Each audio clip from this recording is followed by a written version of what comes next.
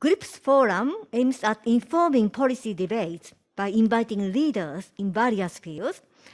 It is a public event, at the same time gives our students opportunities to join and benefit from the lectures and discussion.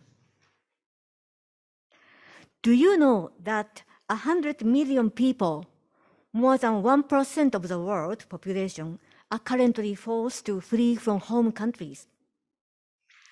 This is the latest information just released by the Office of UNHCR, which is United Nations High Commissioner for Refugees.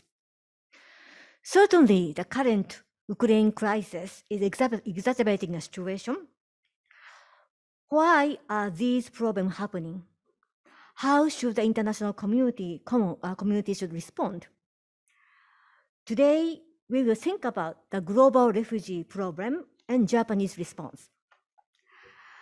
I am very pleased to invite Mr. Saburo Takizawa, Emeritus Professor of Toyo Eiwa University. Professor Takizawa is a leading expert on refugee and immigration policy. Currently, he is Special Advisor, Japan for UNHCR, as well as Vice Chairman of the Board of Directors, CARE International. Professor Takizawa had extensive working experience at the UN and its specialized agencies. Especially, he spent many years at UNHCR as Chief Financial Officer and representative of Japan. More recently, he served as a chairman of the Board of Directors of Japan for UNHCR. He also advises the Ministry of Justice and the Ministry of Foreign Affairs. Sadly, the war in Ukraine continues. The lives of innocent citizens have been threatened and sacrificed. The neighboring countries in Europe and the international communities are accepting and supporting those people who face difficulties. For long, Japan has been criticized for its closing doors to refugees. But in the face of ongoing crisis, it seems that the Japanese government is trying to accept the Ukrainian evacuees more proactively than before. Will this lead to change in Japanese refugee policy? At the same time, we should not lose sight of global refugee problem. As I said before, these problems are particularly serious in such countries like Syria, Venezuela, Afghanistan, South Sudan, Myanmar, and also Ethiopia, the country which I know, which has difficulties. In addition, we should recognize that there are many internally displaced people within their home countries. So to understand the nature of these complex problems and think about our response, we would like to learn from Professor Takizawa.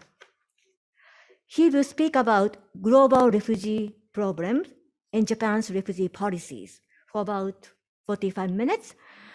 Then we will have panel discussion inviting GRIPS faculty members and students. And if time allows, after that, we will have open Q&A session with a wider audience. So please raise your hand when the time comes. The presentation and discussion in this session will be on the record. So ladies and gentlemen, please welcome Professor Takizawa. Good afternoon, and thank you, Professor Ono, for introducing me for today's lecture. It's really a pleasure and honor to be a speaker today in this forum. I would be talking about mainly the Japan's refugee policy, but I want to put it in the context of global refugee problems. This is my self-introduction. Professor Ono has already presented my background. Please focus on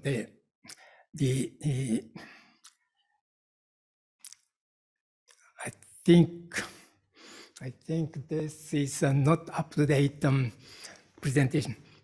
So let me introduce myself. I'm a runner. I'm a marathon runner.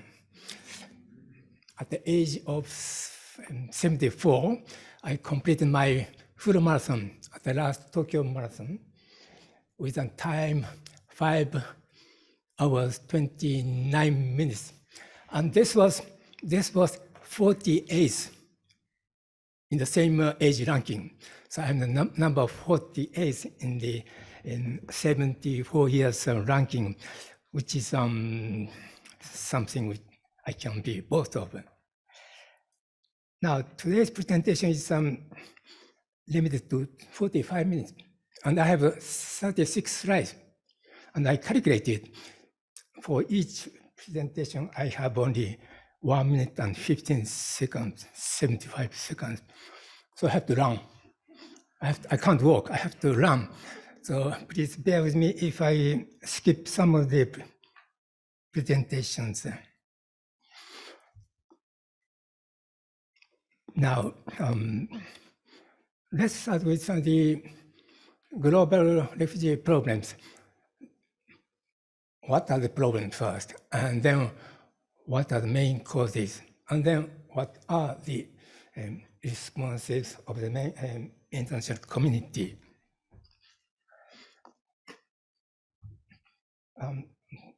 Professor Ono mentioned that the latest UNHCR publication said that the number of forcibly displaced persons exceeds 100 million, which is an enormous number. When I joined the UN in 1981, the UNHCR was a very small organization, only 800 people, and the total number of refugees, mainly refugees, was about 10 million. Now, the UNHCR itself is a huge organization with staff members of 17,000. So it's enormous expansion in the last 40 or so years, reflecting the sharp increase in the number of victims of forced displacement.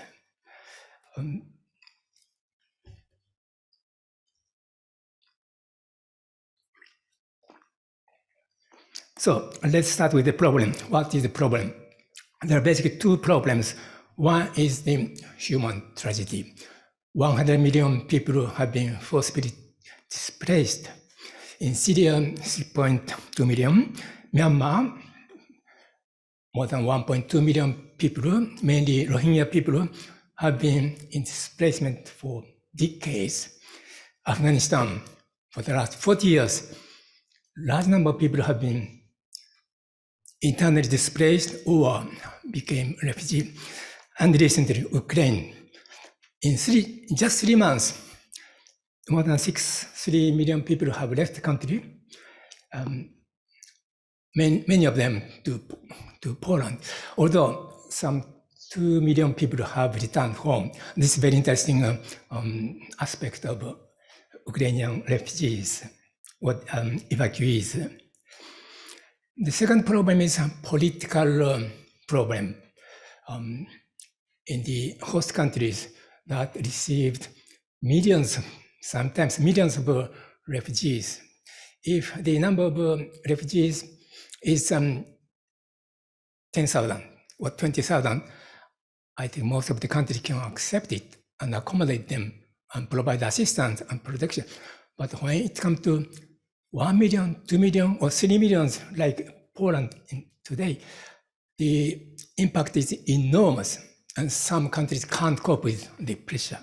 There will be social, political, and economic repercussions, and there may be some anti-migration or anti-refugee problems.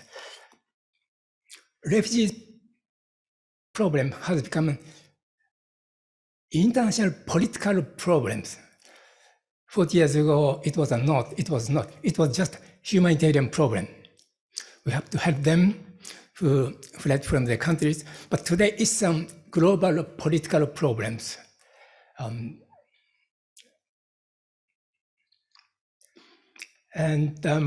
Why we have such problem.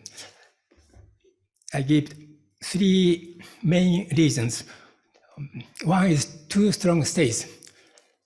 The governments of, say, autocratic states tend to persecute citizens, and people leave, people flee the country, asking for safety and security in neighboring countries. And that was precisely what happened when the 1951 Refugee Convention was created. Most of the people were more or less political refugees. But today, the situation is very different. Large number of people, millions of people flee the country because of the war, because of the internal armed conflict, massive outflow of people. Some of them become migrants. They flee the country because they can't live in a country which has totally collapsed. So these people are called sometimes survival migrants, migrants who leave the country just to survive. And there are not much difference between survival migrants and refugees, you can imagine. So the reason is war, which we see today in Poland and in some European countries. This wasn't envisaged when the 1951 Refugee Convention was created. It was just after the World War II, people thought that there would be no war, or there shouldn't be any war. So it's not part of the reasons for persecution. It was not listed as reason for the flight. But now this war refugees are coming back and becoming a major issue today.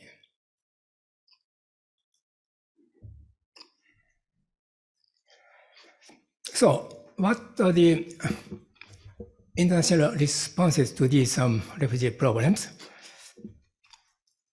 We have Global Refugee Regime consisting of 3 pillars.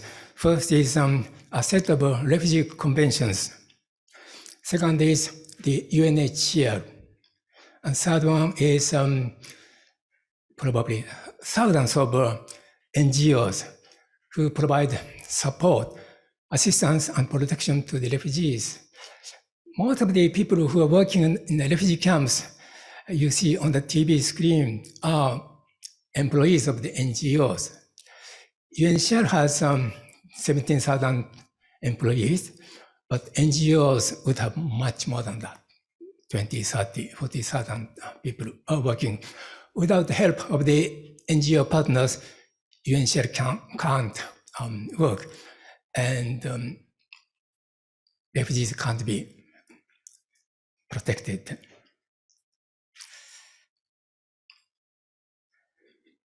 Three solutions. From the perspective of UNHCR, there are 3 solutions. If we look at this cartoon, the first solution is for the refugees, who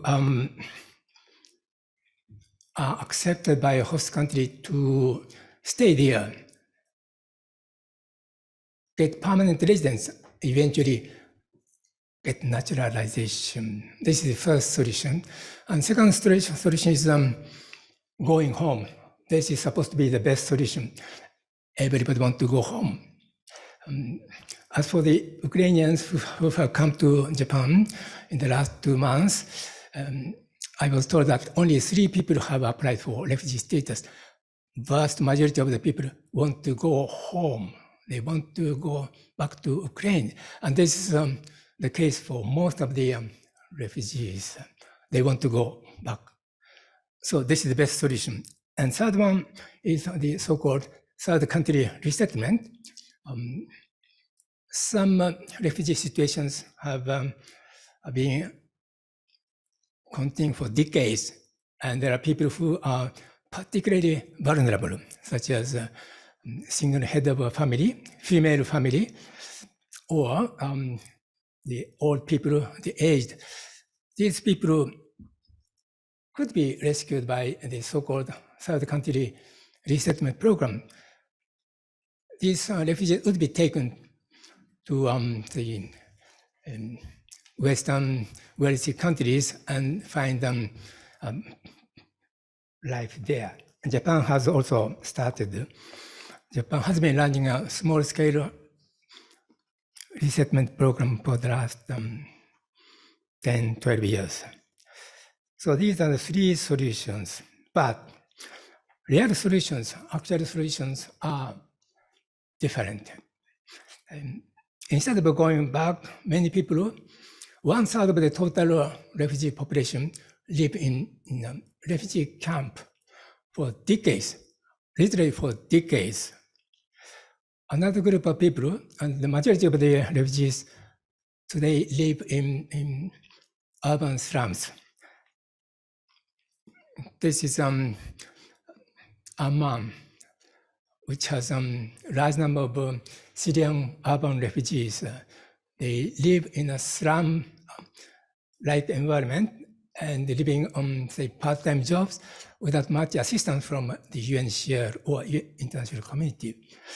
Some of them, in despair, try to cross the Mediterranean and reach the European continent and then face such a tragedy. Now, why these problems? Why these shortcomings of the international refugee protection regime came about? The first is the so-called territorial asylum principle.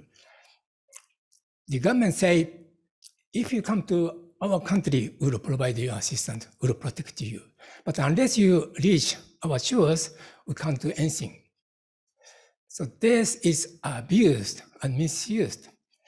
Many countries say, you couldn't come to our country, so we can't protect you. But indeed, both people pushed back, passport checks are strengthened, and the borders physically barricaded so that refugees can't come into a country. And this is seen everywhere. The latest example is the UK. UK Parliament has just passed a law which enabled the government to transfer the asylum seekers who crossed the sea from France to UK to send to Rwanda and let them apply for asylum. Those people will never be able to reapply asylum in UK. So this is what happened recently. And it's not only UK, Australia, US, many countries attempt to push back refugees and asylum seekers. Second limitation is very narrow definition of refugee. The Refugee Convention says the refugees are those people who are afraid of being persecuted by the government because of the reason of race, religion, nationality, membership of a particular group, or political opinion. Only these 5 reasons are valid. Other reasons are not relevant in the definition of a refugee. The keyword is persecution. But as we have seen in the cartoon, majority of the refugees today who flee the country are leaving the country because of the internal armed conflict or sometimes war. But these people will not be treated as a refugee because war or internal armed conflict is not listed as a reason for persecution. So some people feel that the 1951 Refugee Convention is losing relevance.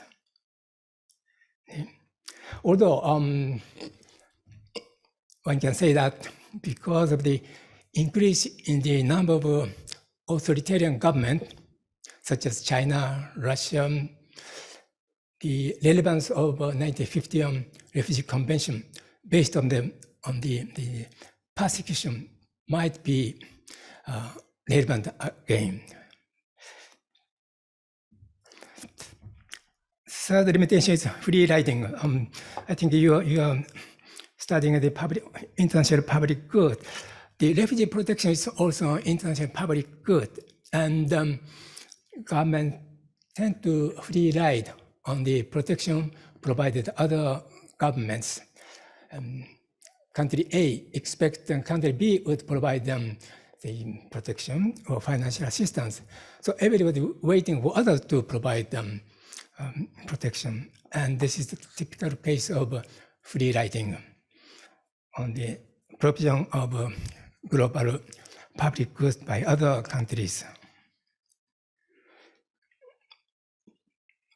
In fact, the states avoid burden and responsibility sharing.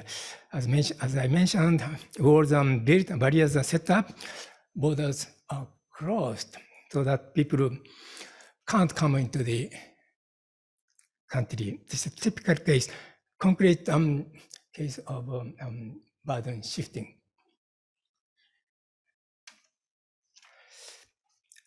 I think this is quite useful mental framework to analyze the refugee problems. The decision makers seeing four dimensions, four factors in making decisions. The first is security. The first is the security of the country, national security. When millions of people are coming into the country, the government decision makers are naturally concerned. So ensuring security is the first aspect.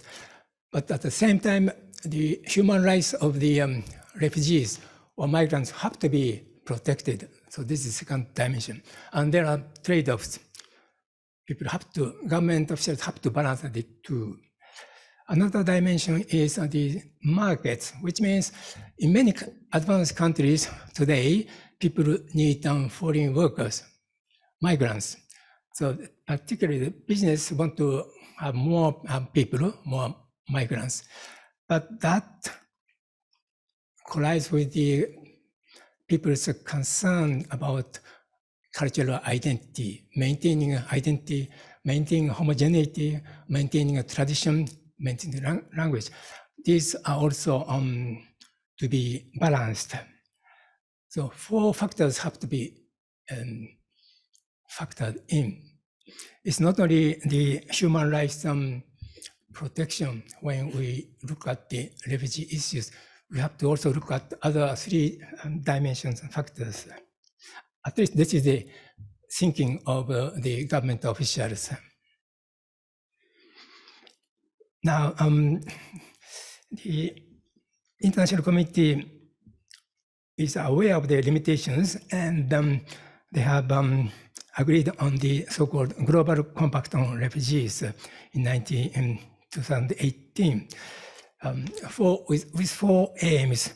One is burden sharing, share burdens of host countries. Second is self-reliance of the refugees. And third one is third country refugee resettlement. This is also part of the burden sharing. And the fourth one is a sort of peace building to facilitate the return of refugees to home countries.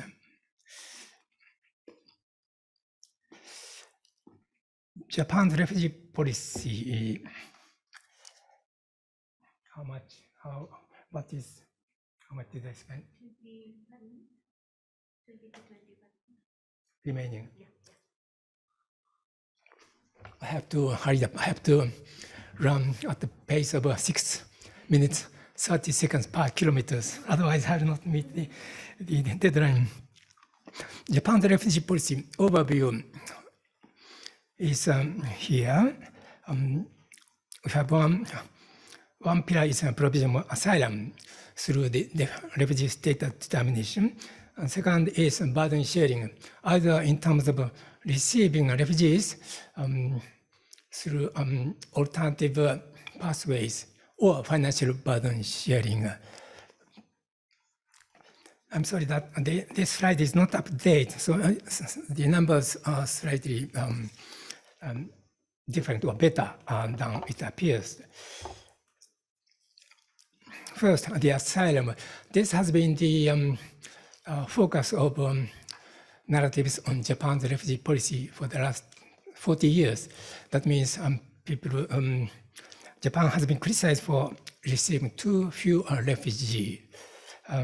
The latest statistics show that the number of refugees, number of people who have been recognized as refugees have been going up, and last year it was 74.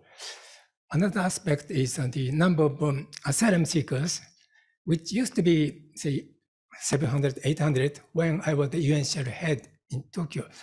It went up 20,000, and now it came down to some 4,000. So why these changes? Why these fluctuations?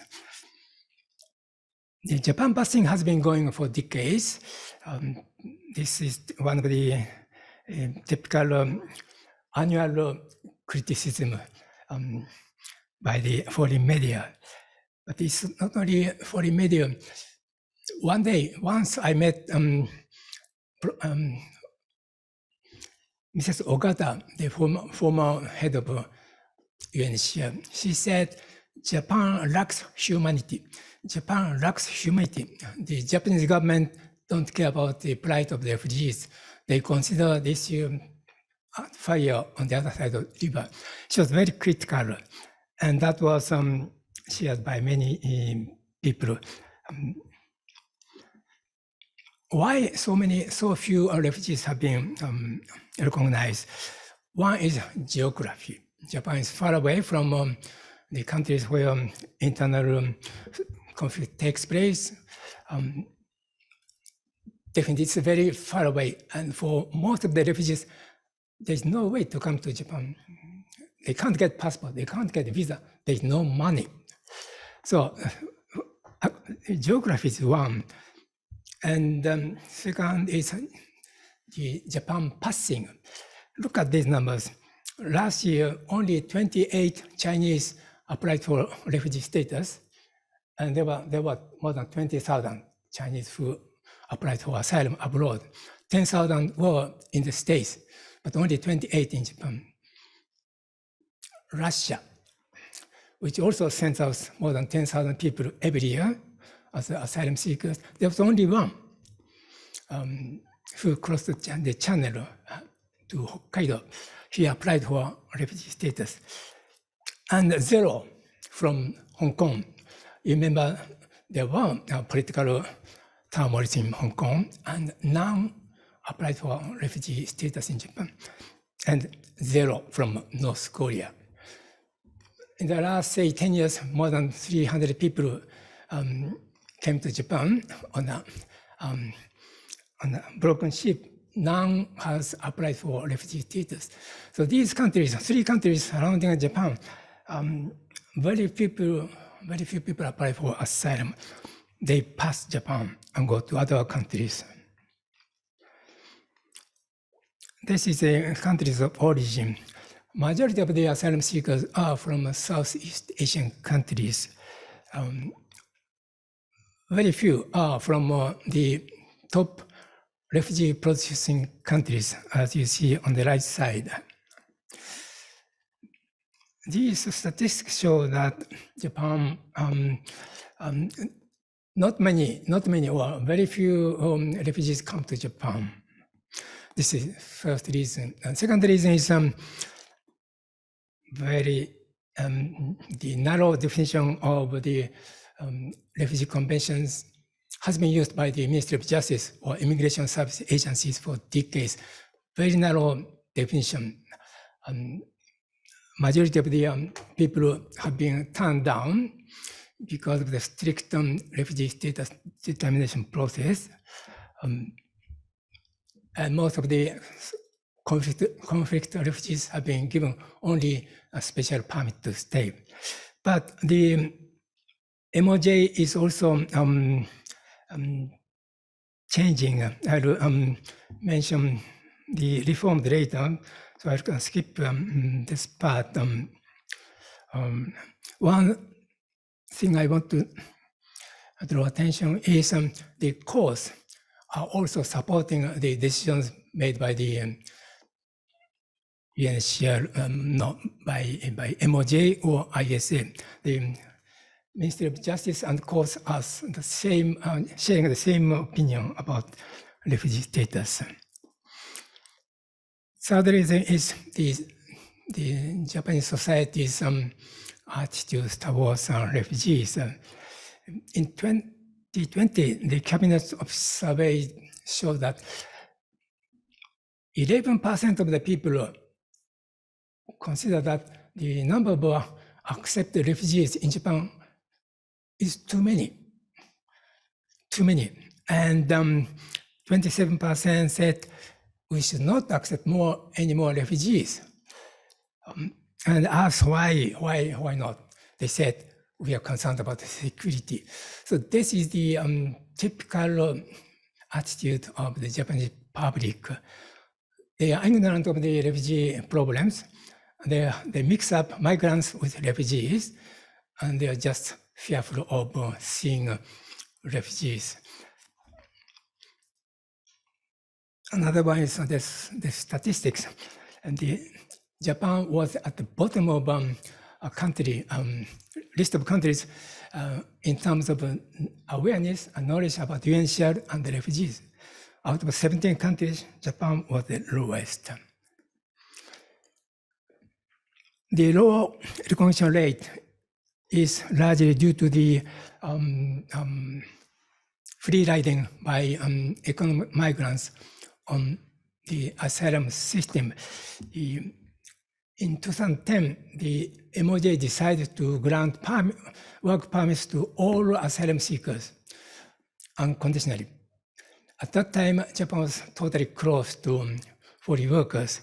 So some people found opportunity. If I go to Japan and ask for asylum, then I have freedom to work. In fact, when I was in Myanmar 5 years ago, the tour guide said, my friend went to Japan to work. He just raised hands to apply for asylum. That was the case. And then the number of asylum seekers increased by 50% every year until it reached 20,000 in 2017. Of course, the recognition rate went down sharply to 0.1%. Ministry of Justice, or ISA, decided to stop this and stop the practice of providing work permits unconditionally and uniformly to all asylum seekers, and number of asylum seekers came down by almost 80%. Reform of the U.S. refugee status determination.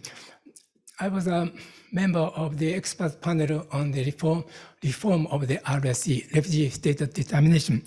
The panel issued 4 recommendations in 2014, listed as follows: the start of the complementary protection, preparation of the refugee status recognition guidelines, and also the containment of abusive applications. The first one, introduction of the complementary protection, has been started. Indeed, the bill to revise the immigration law was introduced last year with some provision to create complementary protection. That means people who do not meet the 5 reasons can still be protected under the complementary protection. But that bill was rejected by the Diet last year. I think some of you who are familiar with the refugee issues will know about the background. But at the same time, the ISA, Ministry of Justice, has already started the implementation of the complementary protection, like Myanmar nationals who have been given permit to stay last year. 35,000 Myanmar nationals have been given extension of their visa. And after the Afghanistan takeover by Taliban, the government invited or accepted 600 Afghans who had been working for the Japanese government or JICA to come to Japan. And lately, the government almost invited 1,000 Ukrainians to come to Japan and offer them special permit, and eventually they will be given complementary protection. So this complementary protection has been already implemented without formal revision of the law. Refugee status determination guidelines have been almost finished, pending sign-off. It reflects the so-called international standards. Once completed, it will be put on the web so that everybody can see it, including the other governments. I think this is a very important step, not only to enhance transparency and accountability, but to share the better refugee status process among the Asian countries. Third one, capacity enhancement. This I will skip. The government is trying to enhance the capacity. And fourth one, containment of abusive applications. This has been the most contentious part, and this has been the issue ISA has been spending a lot of energy. The concern is stop this sharp increase in the asylum applications. Their belief is that majority of these people are, not genuine refugees, but people who want to come to Japan for work. So they have introduced a number of measures, such as do not issue a work permit, or do not even allow them to stay in Japan if they are repeat applications with some reasons such as I have a debt, and if I go back to my home country, I'll be killed. So the restrictions have been introduced, and it's de facto working, and number came down a lot. Second one, alternate pathways. There has been a lot of changes, improvement, and new ways of accepting refugees without going through the refugee status determination process, particularly the third country resettlement program, which is being expanded, and also accepting refugees as students, international students on scholarship. And eventually there will be attempts to accept the refugees as foreign workers, because Japan does need more foreign workers. So this is a potential. There's a potential. Uniqlo has started on a small scale. Financial contributions. This is very important. I must stress that this is the area where Japan has been making a lot of contributions, and this is where Japan can do more. And this is where other governments expect Japan to do. Not only to provide humanitarian assistance, but in the case of Ukraine, rebuild the country. They need a lot of money, a lot of billions of dollars money, and Japan can play a major role there. So I think we have to shift focus on narrow issue of refugee status determination to alternate pathways and also to financial contributions in such a way that Japan as a whole provide international protection to a larger number of refugees and indeed internally displaced persons. So let's not forget about the fact Japan has been doing. I know this because I was a controller of UNHCR. UNHCR wants to do a lot, but without money, you can't do much. Eventually, it comes to the issue of money. If you have plenty of money, unlimited amount of money, UNHCR can do a lot. But the reality is that they are always short of money. It's always short of money. Support for Ukrainian refugees. The government almost invited Ukrainians, and the basic reason is diplomatic and strategic considerations. It's more politically motivated acceptance. But it's not only that, the strong public support is also playing a role. The government initiative to accept Ukrainians plus aid boom combined is helping Ukrainians a lot, and this is unprecedented. Private sector is also collecting a lot of money. It's not public, but as I mentioned, Japan for UNHCR NGO would collect $100 million this year. $100 million from 400,000 Japanese citizens. And other NGOs are collecting also a lot of money.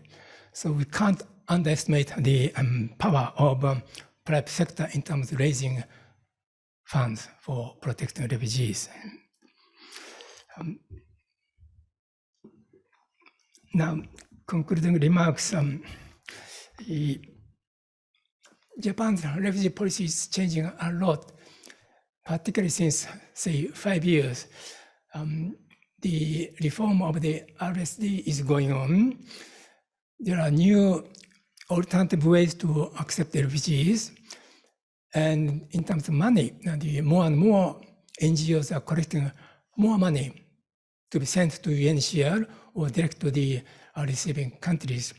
So taken as a whole, I think Japan is doing a decent job, particularly when other, say, developed countries are closing their doors to refugees. Of course, Japan started out from the bottom, going up. Others started at the top and coming down. But still, it's a good trend, which should be encouraged. Particularly because 2022 is the 40th year of Japan's accession to the Refugee Convention. Japan is opening in terms of foreign workers, and this is also important background. If you accept 300,000 or 400,000 foreign workers, why not a few thousand refugees? And this argument works, and Japan is indeed improving the reception of the refugees. So my last phrase, question, is Japan still a free rider? And Japan, what can Japan do in the next years and decades? So this is my end of my presentation.